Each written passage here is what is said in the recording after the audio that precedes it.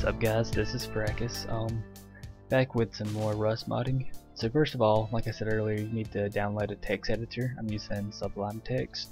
Go ahead and get a new file, and then after that, go to Save As.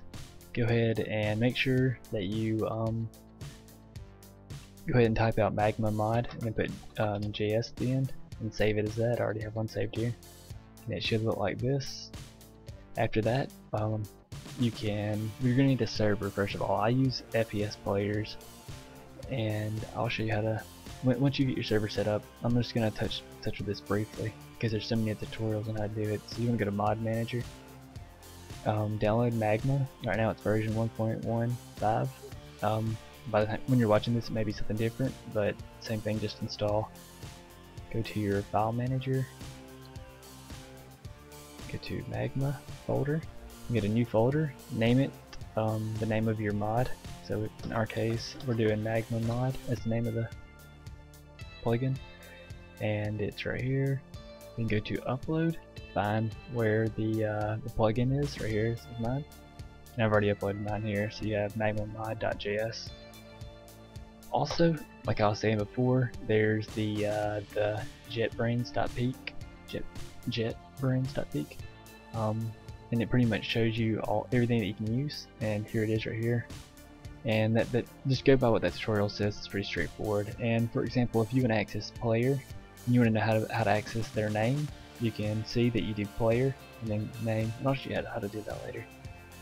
Alright, so that's a good tool to have, so make sure you have that. Let's go back to here. Okay, so here we have there's a thing called hooks, right? And here's from our plugin. We're gonna do something simple like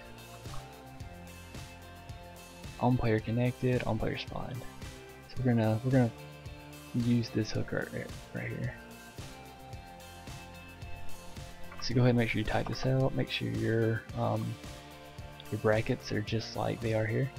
And what this does is it's a hook, and it's just sitting there waiting for a player to spawn. Once they do. And this right here is an object. It pretty much it holds all the information about that player that just spawned. So like I was showing before, you can get the name, right? Player.name. So we're going to do player.message, and all this does is send a message to the bottom. Player.message. Welcome to Magma mod. We'll get their name. Player.name. So we're doing here, we're using the hook on player spawned. We're getting the player object. We're using that object to send them a message. We're going to say welcome to Magma mod and player name. So go to save. So go ahead and save it. Go to your control panel with your server host. And if there's one already there, go ahead and delete it. If there's a file there, go ahead and delete it. Upload the new version.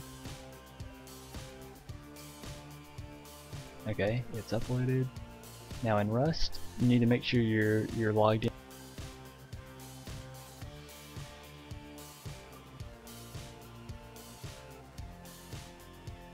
And it's reloaded. Now, okay, so player spawned. So what I need to do is